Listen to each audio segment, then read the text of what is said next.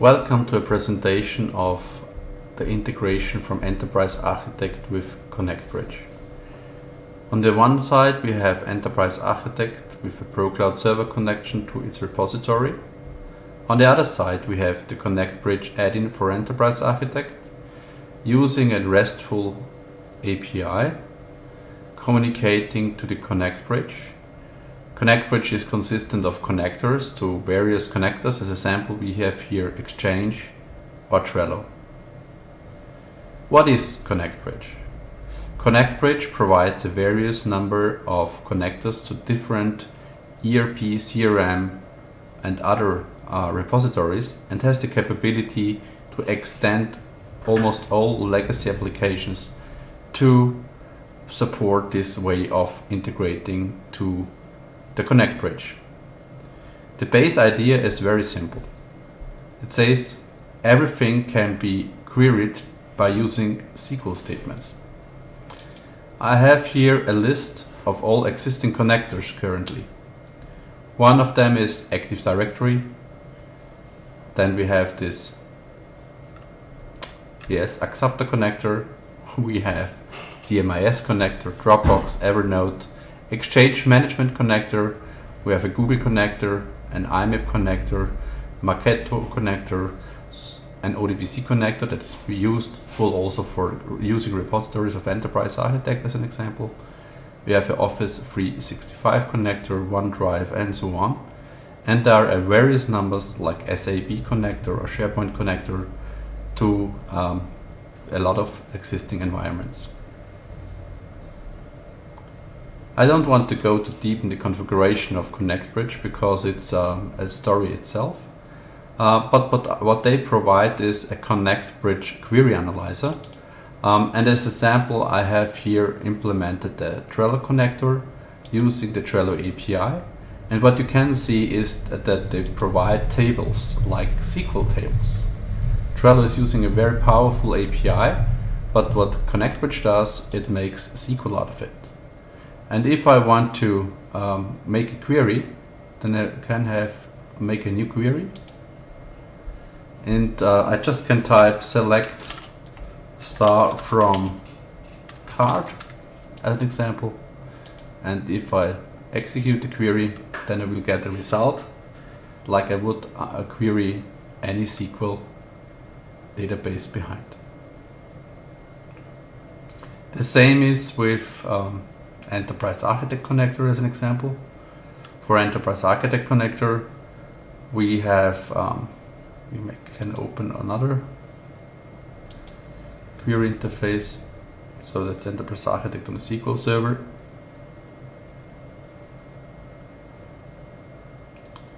And we can make a new query against the repository of Enterprise Architect, like select star from the object.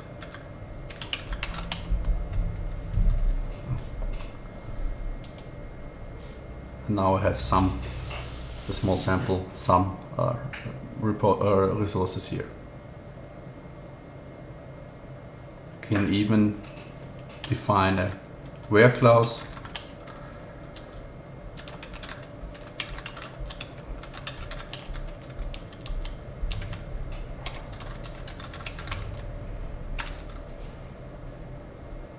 Then I will get the requirements of the Enterprise Architect repository. This is not that miracle because Enterprise Architect is already providing its data as SQL repository, but Trello does not. Or if we go for Dropbox, Dropbox is represented only by a metadata. But if I want to see the data that is stored in Dropbox, I can just ask for the metadata. Select star from metadata. And then I will see all the files I provided in this specific area of Dropbox where I wanted to show some files that are existing here. If it goes to Enterprise Architect, there is an integration. I have prepared a sample with importing Trello or Exchange elements. And there is a ConnectBridge query analyzer. And there we are using the same connection string that is used in the query analyzer of the query analyzer from ConnectBridge. And if I want to see the connection string, it's pretty easy. You can say edit the connection, and under advanced you can see the connection, and you can technology a little bit behind. They're using the CORBA technology for having a client server situation and having some scalable stuff. But in our sample we just want to use the connection string. Then I can say, okay, get the tables. There is the meta table, and of course I can do the same SQL as I've done before within Enterprise Architect now, because there is a plugin providing this query capability for Enterprise Architect. And once again, if I want to have Trello as an example, I just take the Trello thing, go for the connection string, copy it, reuse it within Enterprise Architect's add-in that is provided by ConnectBridge 2. Can ask for the tables, and now I can say, okay, give me the card. And now we see the Trello cards. If you want to automate this, there are at the moment a little bit confusing, but they are on different places. There is the create connection element. It's an Enterprise Architect element afterward that contains all the connection information. Then create an import job. So that means automatically create from that result set Enterprise Architect elements. Of course, you can also define the types because they are predefined attributes, and you can also make a good mapping just by adapting the select SQL statement. And of course, you can import the results as elements. As an example, each row could be a requirement, or each row could be an object. As an example, I've prepared to import Exchange, and to make it a little bit colorful, I have also prepared some legends. The legend is visualizing the type, the bridge connection or bridge job, and the bridge job has additional status information showing what is going on. So the representative of having a bridge connection is this bridge connection element, and you see that the attributes, its tagged values, you can see there. And for the bridge job, it's just importing folders from Exchange. It's the query select ID, display name as name. That means ID is mapped to the internal ID of Enterprise Architect, and name, display name, is mapped to the name element, so that we can visualize the folder not as unnamed element. It's just mapping automatically to the existing elements. All the other attributes that are coming with the SQL statement, in this case it's not, but if there are, automatically will be tagged values. And this is a background process, so you don't have to wait for it. There is a batch job running on the server, and if therefore the status is very important. So if I start this import process, start import job, then a job is starting on the server. Then you see the run state, and as soon as it is finished, it becomes green, and the flow means that all the results are stored in a package, and this package contains now 2 folders as before. Just as an outlook, of course, the other direction is also possible. The downside of the other direction is that not every connector is having a automatically insert update delete command, because it's sometimes really complex to create. An email means in the Exchange world you have to create an email, then you have to get back the email ID, then you define attachments, and if you're done, then you have to send the email. So it's a 3 steps process. So therefore it's not just an insert into emails, but there will be some capabilities for that. And the second thing is, because we have more jobs than just only the folders, if I do again this import, you can see there are 3 import jobs, and all of them are starting. It's a little bit fast, but okay, all of them are starting, and all of them are automatically creating elements. And this is a sample of importing the messages from a specific date into Enterprise Architect as elements. And the same is with Trello. If you have Trello job, this is one is still running, then we have a Trello import job, and then the elements that have been listed in the query analyzer are automatically represented in a package, wherever it flows to, in a package as elements. So what I will do now is I'll go back to the architecture just to give you the impression. Enterprise Architect having its repository. ConnectBridge is an add-in from ConnectBridge, providing a RESTful API to do this automation stuff. At the moment, mainly importing, but coming soon also exporting for a various number of connectors, more than 30 or 60, I don't know exactly, but including a lot of CRM, ERP stuff that can be used. Sample is Trello, sample is Exchange or SAP, where you can have artifacts that you want to reuse or use in Enterprise Architect. And what you can do with these imported elements is to make a relation. As an example, if you are using Trello, then you can make a relation to all the artifacts imported from Trello, you see imported from Trello cards, to an implementation of your system. And by default, because the relationship is targeting from the class to the Trello element, if you update an element, and this is mentioned by an ID, so if you once you can go to the back tag values, you see the ID. This is a unique ID from Trello, and here we have the direct link to Trello environment. Then automatically Trello raises up. You can modify the card in Trello. So currently I'm not registered, so therefore it's not visible.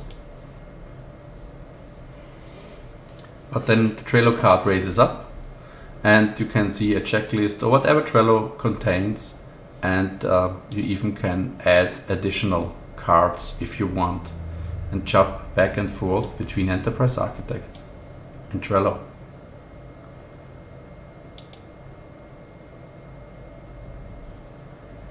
How this is working: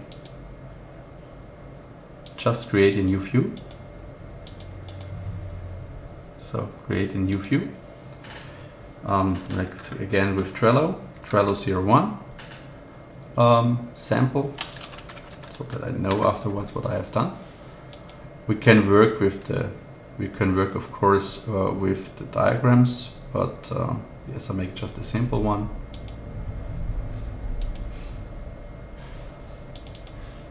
Then I go to the ConnectBridge query analyzer. Okay, it's already open. Go to ConnectBridge query analyzer. Then we create the connection element. We call it Trello connector. So automatically below Trello sample, the Trello connector element is generated. Then I can create an import job.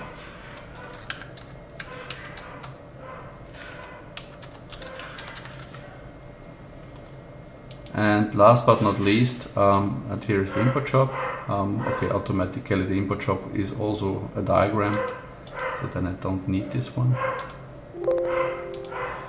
I connect the import job to the ConnectBridge connection just by using it. So saying usage connection. What I have prepared, of course, is this nice legends. I can say, okay, give me the different types. It's just a visualization of the types that you have an immediate update. And of course, we can also make this status visible. And now, if I want to start the import job for this select star from card, I just press right mouse button, specialized, and here we have this start import job capability. And say it's running, and now it has finished. If I want to import also the elements, then I can just specialize and say create elements from result. Then automatically this creates the Trello import result, and I can just place this element here. And what you see now is this unnamed thing. That's not nice. What we can verify already is that these elements here do have their ID, and you see all the attributes I provided are available, and name is not spelled correctly and ID is not spelled correctly, and therefore there is no automatic map to this element properties that are name with a capital, and these are the GUID of Enterprise Architect. So what I will do, I just remove these elements again, and I will change the SQL statement to something that's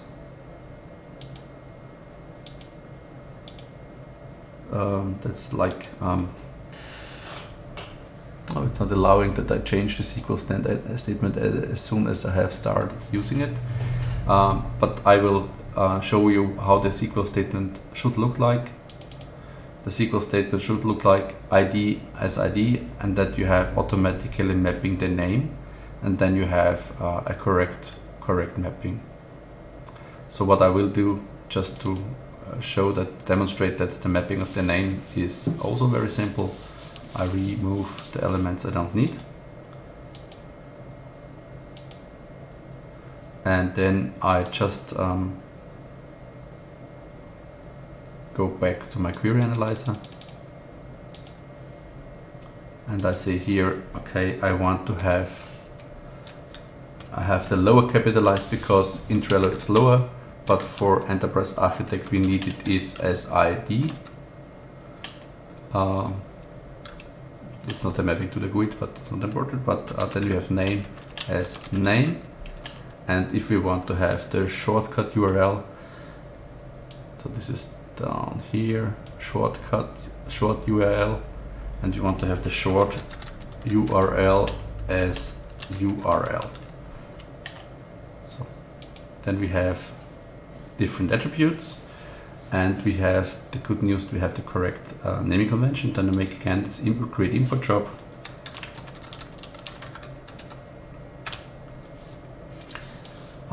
then this one is not needed anymore. So we have the import job. The import job is using the Trello connector.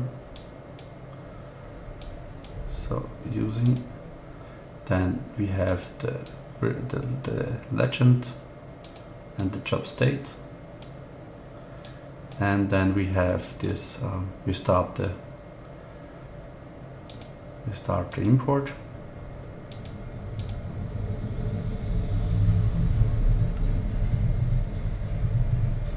And as soon as the elements are available, we can also import the elements from the result.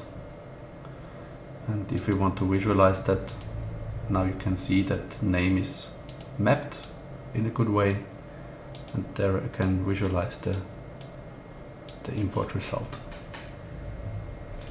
If I want to jump to this package, to a specific element like task 1, these are automatically identified, URLs are automatically identified by Enterprise Architect as URL. Therefore we have these 3 dots, and then we can jump back to Trello. if we rename task 1 or we create a new one, if we create a new Trello element, a new card, Peter's new card, we can add this, then we can re-import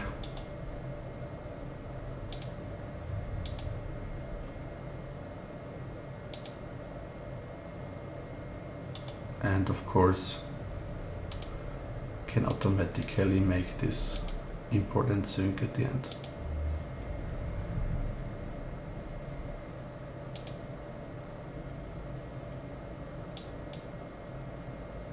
Okay, maybe I've used the wrong artifacts. So, long story short, the funny story is that we have the capability within Enterprise Architect now to use all the stuff from ConnectBridge to integrate even things that have been never thought about being integrated, like emails or like Trello artifacts or anything else. This is not the only solution existing in the market, but I think it's a really nice idea to have these SQL commands for a lot of existing systems. Once again, not mainly focused on application lifecycle management or product lifecycle management. It's really integrate whatever you want. And the really nice capability is that you're even able to write your own connectors. And you have an open API and SDK that you're allowed to do that. So thanks a lot, and thanks to ConnectBridge for providing me these samples, and hopefully it was an interesting story for you, what capabilities in Enterprise Architect are existing to connect any kind of data to have a complete story for your modeling environment based on Enterprise Architect platform. Thank you. Bye.